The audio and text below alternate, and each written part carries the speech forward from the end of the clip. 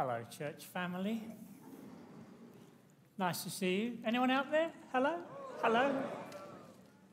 What a lovely time this morning. What a rich time. I hope you're hearing what the Lord's saying to you.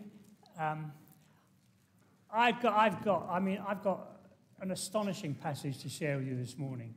God's already been speaking on the themes that I'm going to be speaking to you on these next few moments. We're going through Paul's letter to the Galatians, and we've under the title, Free to Follow. Free to follow. Freedom. Freedom is something that everybody wants, don't they? I just want to be myself. I just want to be free from restraint. I want to be free from what other people think. I just want to be free and do my own thing, blow everyone else. But the trouble is, you don't have to look very far to see that generally ends up in kind of selfish isolation, and it's not a great joy. So freedom, it's kind of something people want to get hold of, but they find it hard. Now, I've called this morning, Stepping into Freedom. Because even as Christians, it's possible to know about freedom, but not to have stepped into it and be enjoying it. Okay? And so whether you're a Christian or not a Christian, I want to take you to one of the pinnacles, mountaintops of biblical revelation to show you the panorama of God's plan for you and me. And it involves astonishing freedom. Freedom from condemnation, freedom from what other people think. Don't you want that? Freedom just to flourish. Well, you listen to this passage. This passage is an absolute mountaintop in Scripture. And I'm reading from Galatians chapter 3 and verse 23. And I pray, Lord, please, may your living word just start burning in some hearts today. Please, please, please. In Jesus' name I ask it. Okay, Galatians chapter 3 and verse 23. Before the coming of this faith, we were held in custody under the law. We were locked up until the faith that was to come would be revealed. That the law was our guardian until Christ came, that we might be justified by faith. Now that this faith has come, we're no longer under a guardian. So in Christ Jesus, you are all children of God through faith. For all of you who were baptized into Christ have clothed yourself with Christ. There's neither Jew, Gentile, slave, free, male, female. You're all one in Christ Jesus. And if you belong to Christ, then you are Abraham's seed and heir according to the promise. What I'm saying is that as long as an heir is underage, he's no different from a slave, although he owns the whole estate. The heir is subject to the guardians and trustees until the time set by his father. So also we were underage, we were in slavery under the elemental spiritual forces of the world. But when the set time had fully come, God sent his Son, born of a woman, born under the law, to redeem those under the law, that we might receive adoption to sonship. And because you are his sons and daughters, God sent the Spirit of his Son into our hearts, the Spirit who cries out, Abba, Father. You're no longer a slave, but God's child. And since you are his child, God has also made you an heir. This is astonishing. This passage, this book, Galatians, sets before us the heart of Christian freedom, the fulfillment of our Creator God's gracious plan to bring us back from the abyss of our selfish self-destruction into the hope and future that he has for us all to bring us home. It's a magnificent passage. So, and I've got 3 steps that I'm going to go through this morning. Stepping into freedom. 3 steps from this passage. But the first thing, before you can take any steps, you need to know you need help. No point taking steps. You need to know you need some help, okay? You need to be aware that you have got a bit of a problem and that you need help, okay? And really, that's a story, the opening chapters of the Old Testament. The Old Testament sort of helps us to see we've got a problem, and God is beginning to open up the answer, the solution, and it grows and grows and grows through the Old Testament, okay? So the Old Testament, just, if you read, you can read passages there, a cycle of kind of just going their own way, do their own thing, no, turn them back on God, mess, murder, and all the rest of it. There's a cycle of just self-destruction in the Old Testament. It's called sin. It's called sin because it's going the opposite way to God. You know, God put man and woman in the garden to enjoy, and no, we don't want you. We can do it our way, and it just leads to selfishness and destruction. And that's the Old Testament. That's what sin is, going our own way, basically, offending a holy, righteous, perfect God. Sin, okay? Because he is perfection. And of course, Jesus is perfection personified. Hey, he's come close to show us what he is like. Of course, the 10 Commandments, you know, love the Lord your God with all your heart and yourself, and don't murder, and be faithful in your marriage, don't commit adultery, and don't steal and lie and covet. Don't do that. They will wreck you. But the 10 Commandments kind of they point out the problem, but they don't really take us to the solution, although they point us to the solution. Because we're locked into this place of, I'll see in a moment from this passage we just read, we're locked into this kind of selfish pattern. We just back into it again and again. I, me, myself. I'm going to do the mess. I'm blow everywhere. It's a path to selfish isolation. Okay?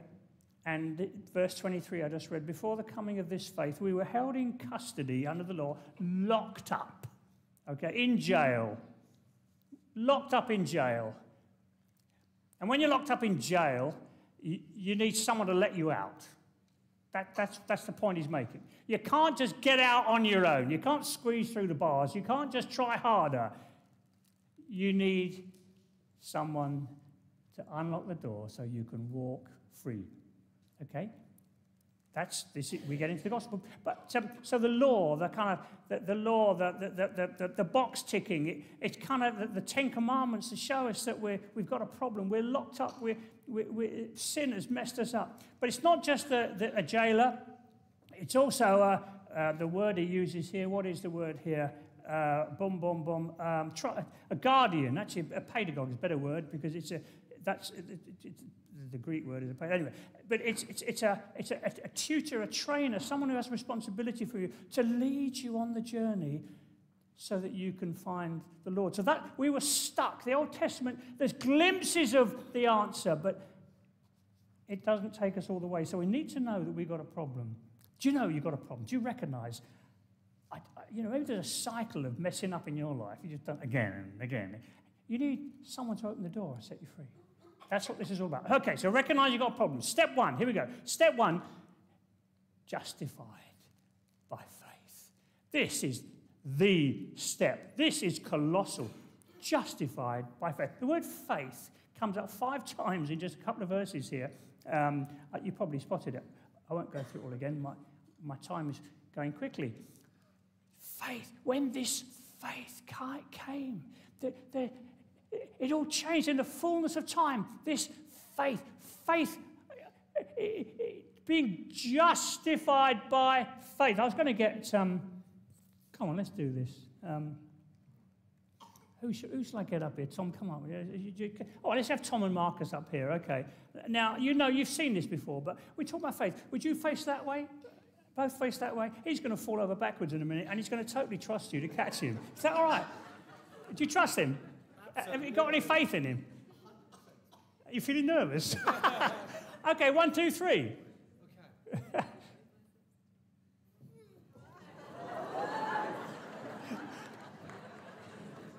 You're all right. Okay. I mean, it's simple, but that's faith. It just puts your life in the hands of someone else. That's faith. And the first step is to be justified just as if I had never sinned by faith. That's the first step. Have you taken that first step? I need help. I just can't do this in my own strength. Lord, I'm not going to do it. Lord, I put myself in your hands. Justified. That's that wonderful phrase there in Scripture, that we might be justified by faith. Have you got that? Let's say it one again. You ready? 1, 2, 3. Justified by faith. You put your faith in Jesus. That's where your righteousness comes from, not through you kind of trying a bit harder. It's one thing to know about freedom. It's another thing to step into it. Have you taken that first step? Oh, Lord Jesus, I give up. You've saved me. You took on, in your body on the cross, all my sin. Isn't that liberating? What did it say there? You know, now that faith has come, you know, we were locked up until the time to be revealed. We were locked up. This could be your time this morning. Lord Jesus. Oh, crumbs. You took my sin. Can I have the band up? We're going to sing a song. I can't resist. Can you come and... Now, listen. I've got to give you Martin... Listen to Martin Luther on this. These verses rocked the world in the 16th century, really. Martin Luther and so on. Rocked the world. And it can rock your world this morning. You listen to what Martin Luther said about this. Are you ready? Hence, from here on, you must say, I see my sin in Christ. Therefore, my sin is not mine, but another's. I see it in Christ. It's a great thing to say confidently, my sin is not mine. My sins have been transferred to Christ. He has them. Did you hear that? I kind of shouted a bit, didn't I? This is magnificent. I've got to give it to you again because it's radical. Think about it as I read it out. Please think about it. Maybe I don't know, maybe you messed up years ago and it still plays on your conscience. Maybe you're sitting there this morning and you're feeling condemned because you just feel you're not as good as everyone else around you. I don't know. If any of those things are going on, if you cannot forgive yourself, something that happened years ago, you've come to Christ, you've asked forgiveness, but you're still beating yourself up, please listen to Martin Luther one more time. Hence, from now on, you must say, I see my sin in Christ. Therefore, my sin is not mine anymore, but another's. I see it in Christ. It is a great thing to say confidently, my sin is not mine, my sins have been transferred to another. It's a wonderful thing. There's no condemnation for those who are in Christ Jesus. Romans 8, verse 1. I hope you learn it. It's great. There's no condemnation. The law of the Spirit of life in Christ Jesus has set us free from the law of sin and death. Isn't that wonderful? Your status has changed. Someone not just paid your bail, but got you out and brought you into a new life. That's what it means to be a Christian. Your status changed. You might sometimes feel a bit naff, but you can say to Satan, no, Satan, my sin is not mine anymore. Christ has it. That's what it means to put your faith in Christ. Have you taken that first step? We're going to sing a song. I couldn't resist this. Do you know what song we're going to sing? I forget what it was now. Before the throne of God. No, you don't have to stand up if you don't want it, but please, let's just use these words. Step one, if you've never given your life to Jesus, if you've never seen your sin placed on him and away from yourself, if you're struggling with guilt this morning, please hear these words. Take the first step this morning. Okay? Is that okay? Go for it.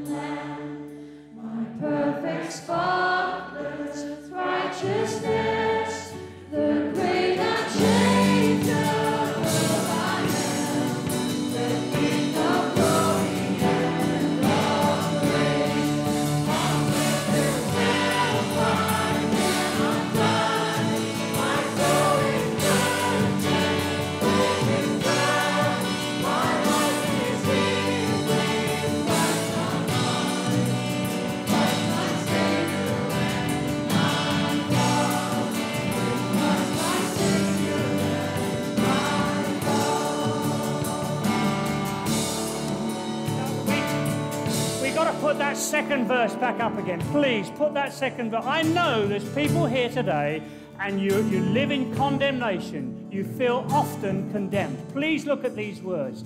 When Satan tempts me to despair. Has anyone known Satan tempt them to despair ever? Of course you have. Of course you have. What do you do? Upward I look and I see him there who made an end to all my sin. It's true. This is the first step. Shall we sing it? Can we sing that verse one more time? Are we okay for time?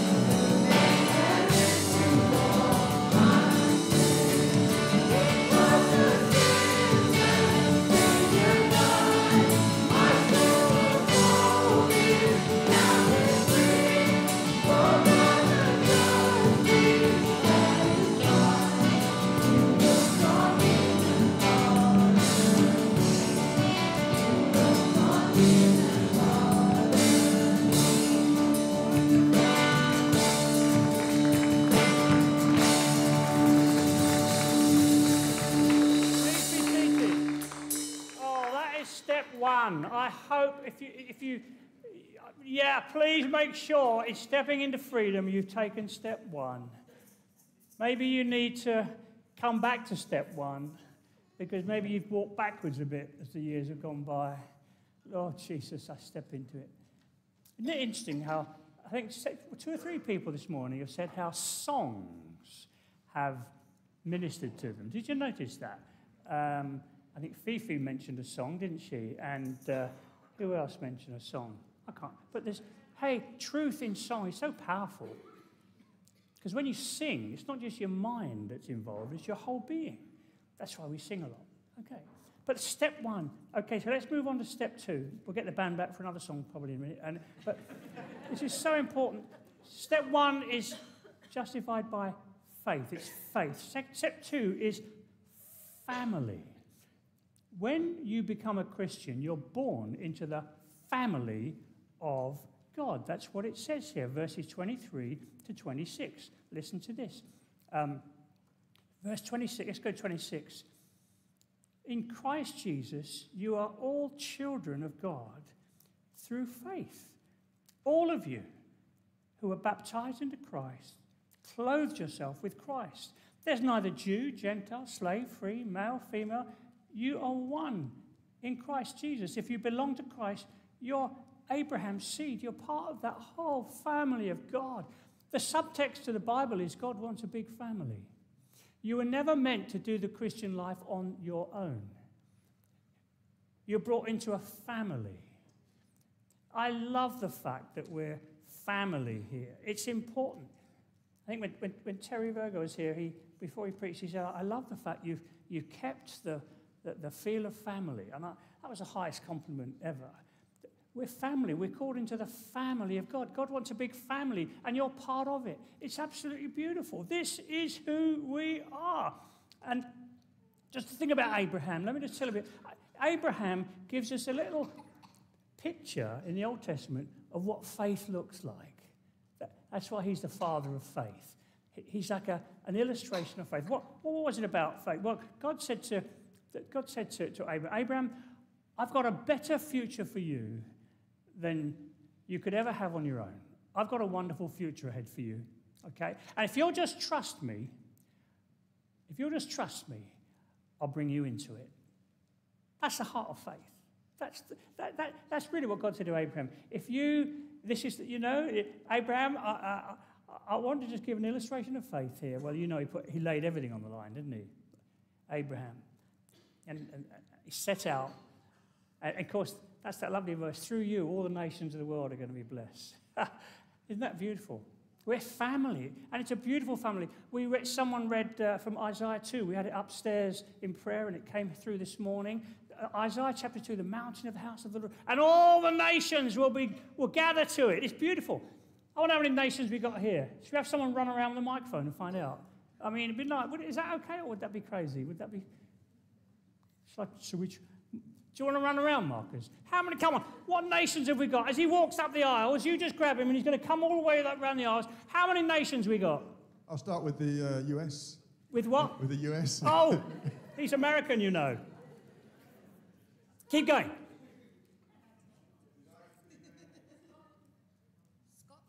Scotland. Spanish. Ray. What else we got? Don't be shy. Shout out, or get the microphone to you. Singapore. Hooray.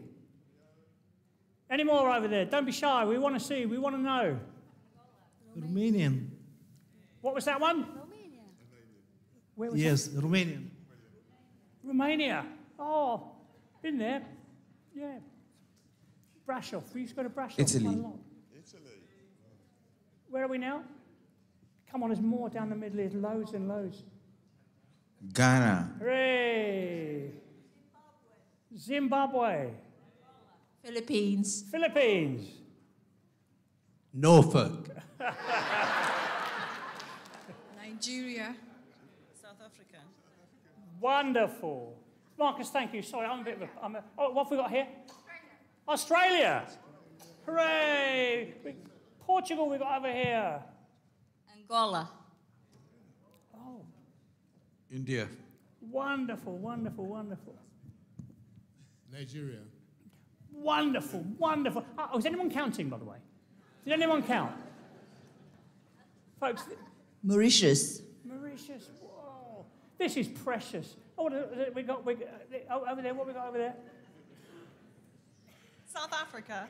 South Africa. Whoa, this is so rich. This is the family of God. It's beautiful. Are you getting the idea? It's Hong Kong. Hong Kong. Thank you, thank you, thank you. We're family. You were never meant to live the Ipswich.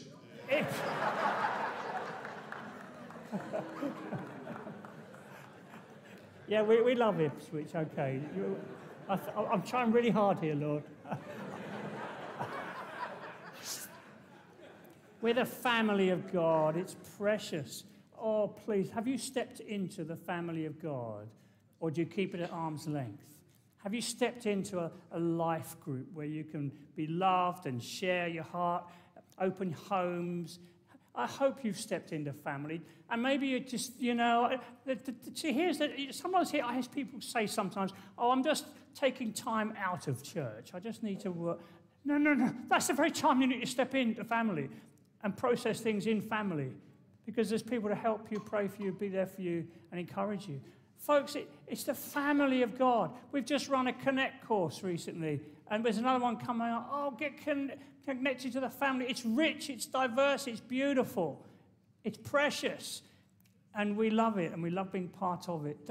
And that's why we guard our relationships and don't let the enemy get in and divide and all the rest of it, because it's precious. It's the family of God. Are you getting the idea? I think I've made the point, haven't I? Okay, so there's no more barriers. Doesn't matter, rich, poor, whatever, where you come, we're one in Christ. And we need to learn, don't be too British, okay? Don't be too shy. Or, sometimes, I mean, you know me. I wander around sometimes, and I often don't know people's names, but hey, it's better to say, remind me, than walk by. It's precious, it's precious. Love the welcome team, all that they do. So family, this is the second step. Justified by faith. Into the family of God where I belong, the body of Christ. You've got a part to play. Serving, loving, giving, encouraging. You've got a part to play. Have you taken that second step into the freedom that God wants for you?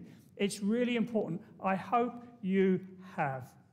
It's family. It's precious. In family, we discover our identity, where we fit, the gift that God's given us, whether we're an arm, a leg, a big toe, the body of Christ that the Bible speaks of. You find your identity in the body of Christ. So second step is family. Okay, third step.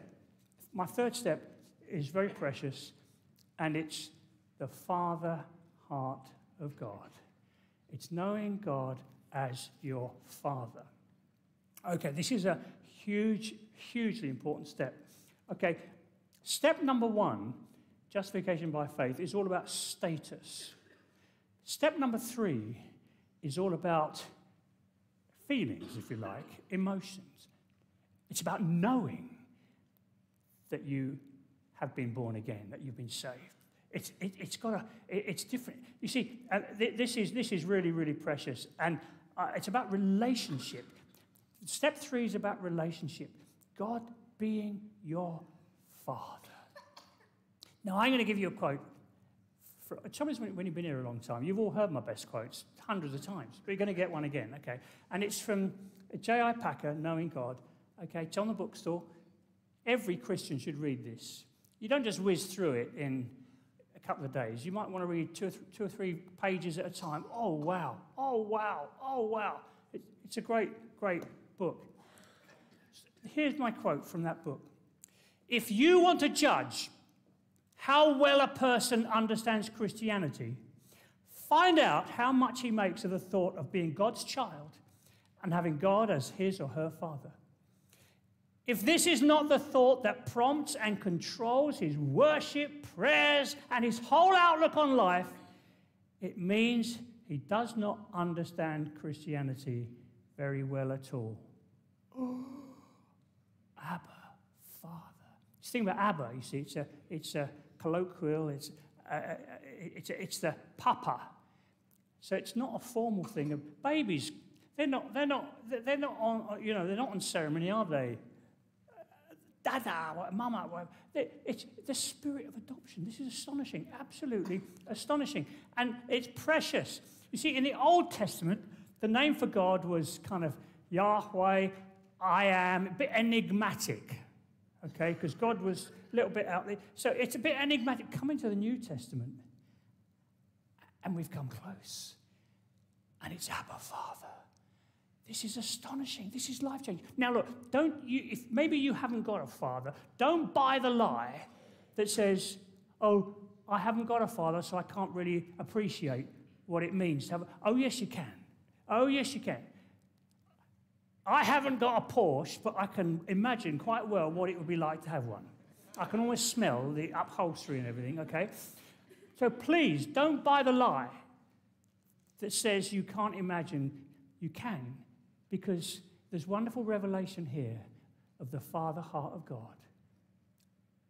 I've not had a dad for getting on 50 years, but I know what my Heavenly Father is like.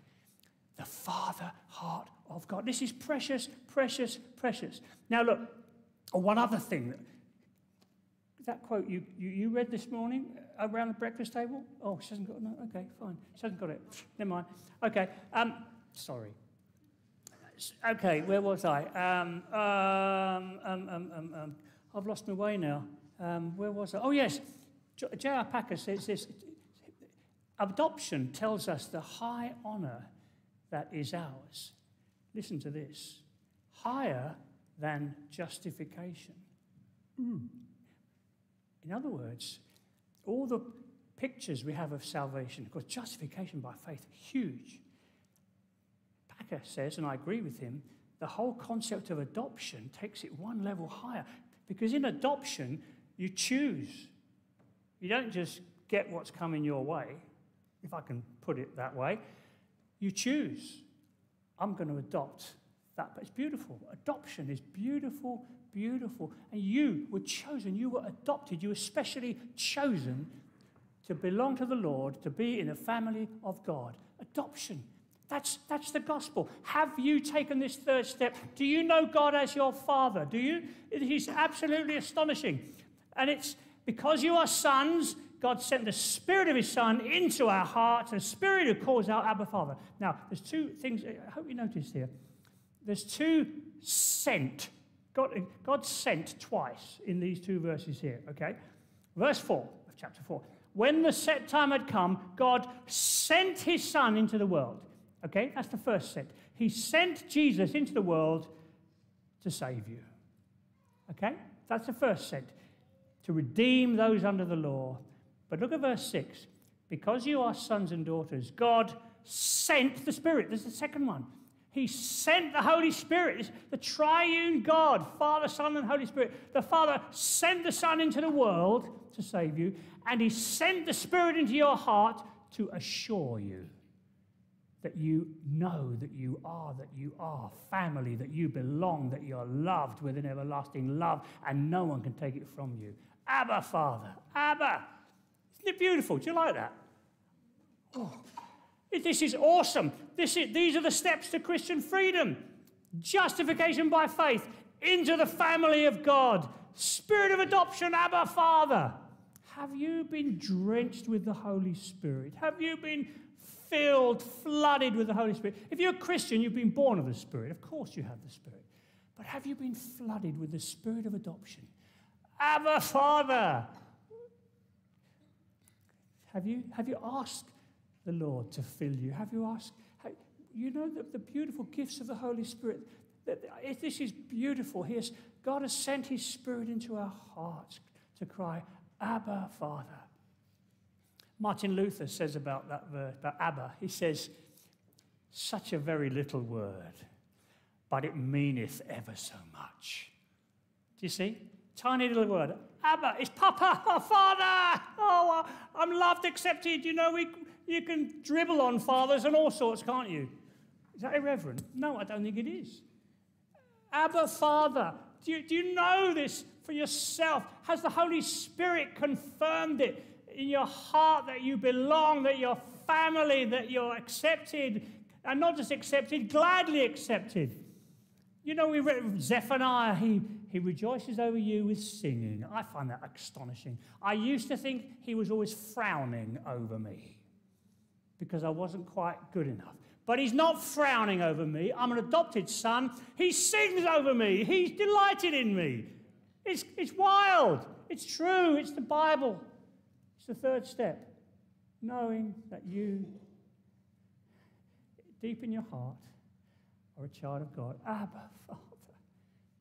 This is beautiful. I'd like the musicians to come up. We're going to sing another song. I'm coming to the end, okay? But we've got to sing a song in a moment.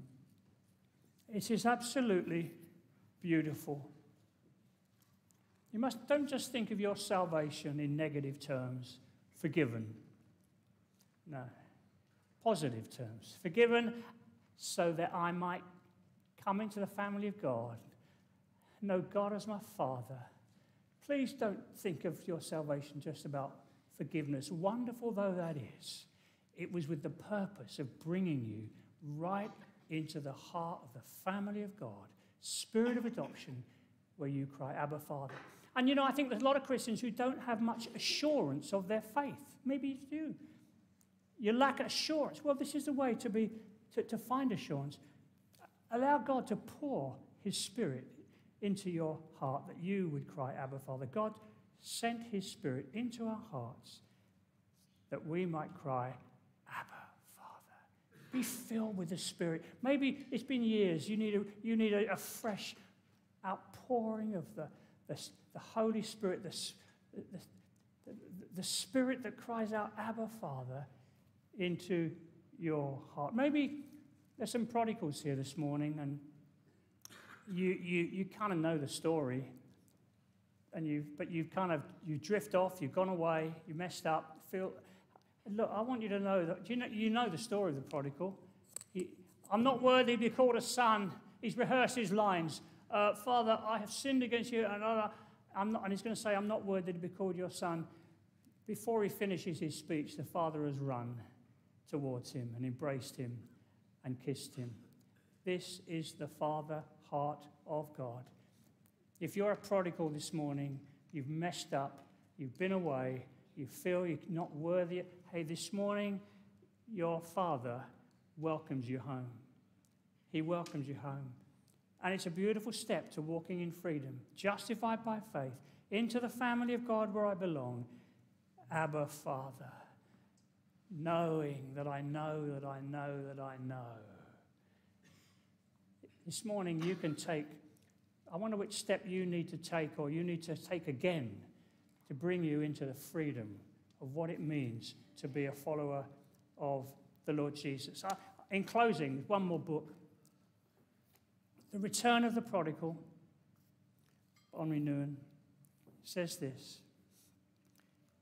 The dark voices of my surrounding world try to persuade me that I'm no good and that I can only become good by earning my goodness through making it up the ladder. These voices lead me quickly to forget the voice that calls me my son, my beloved, reminding me of my being loved independently of any acclaim or accomplishment. These dark voices can drown that gentle, soft, life-giving voice that keeps calling me my favorite one. They drag me to the periphery of my existence and make me doubt there's a loving God waiting for me at the very center of my being. Just a tiny bit more and I'll stop. The world I've grown up in is so full of grades, scores. I always try to take my measure against others. Much sadness and gladness of my life flows directly from my comparing. If not all of this comparing is useless and a terrible waste of time and energy. But when I look from my place in the world into God's kingdom, I quickly come to think of God as the keeper of some great celestial scoreboard. But as soon as I look from God's welcoming home into the world, I discover that God loves with a divine love. A love that reaches out to all in their uniqueness without ever comparing. I could read all of that to you this morning, but I won't. Abba, Father. No more striving, trying, wanting to earn. Spirit of adoption. Abba, Father. You listen. We're going to sing a beautiful song now. It's scripture, pure scripture. Rejoices over you with singing. That's your Father. That's your Father. Rejoices over you. Do you know that? Come, Holy Spirit, please. And I pray this morning you would affirm this as we sing this beautiful song. Come, Holy Spirit. Do you want to sing it through to us? And then we'll get perhaps the first verse or whatever. I don't know how many verses there are, but the Father's song. We're going to sing it. Sing it to us, and then we'll all join in. Thank you, Tom. And Daisy.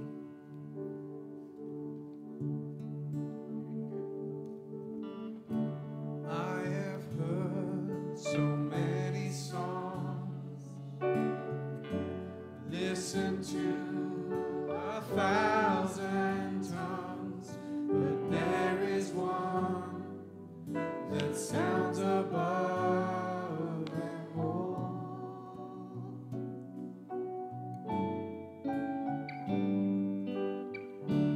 Father's song, the Father's love, sung it over me and for eternity. It's written on my heart. Heaven's perfect melody, the Creator's symphony. You are singing over me. The Father's song. Heaven's perfect mystery. The King of love has sent for me. Now you're singing over me. Should we stand? The Father's If you would like to know more of the Father's love for you, just stand with me, sing your heart out, reach out to the Lord.